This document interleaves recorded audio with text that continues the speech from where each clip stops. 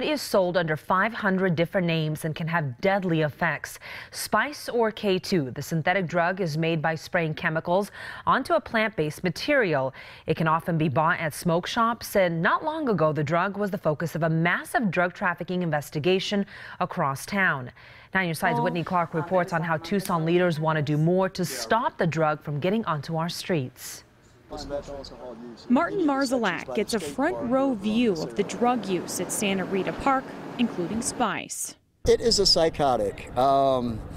We had one guy, there's a dirt pile in the back. There's a pile of ash back there. He was butt naked on top of that pile of ash. Also known as Doc, Marzalak runs Veterans on Patrol, a camp near the park that helps homeless vets. When I first arrived, it was really pretty bad.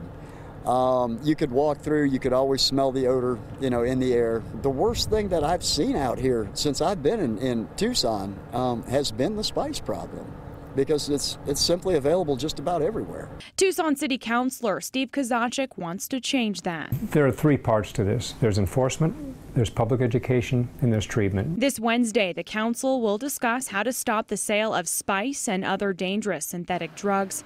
Kozachik says a big problem. There are a list of ingredients that are illegal, but producers often get around the laws by manipulating the drugs. It's like a dog chasing his tail. We're trying to catch up with the producers, and the reason that we need to do this locally is because we can do that more quickly than the state or the feds can do. Since the federal raids in July, Marzalak has seen a noticeable decrease in spice use at the park. It may now be harder to buy on this side of town, but he wants to see it all gone. It's a psychotic, and it needs, the problem needs to be addressed. It really does. Well, after the council's study session on Wednesday, Kozachik says the city attorney will work on drafting some kind of ordinance. Some ideas would include giving the city the power to shut down shops if they're caught selling spice or if they possess the drug with the intention of selling it.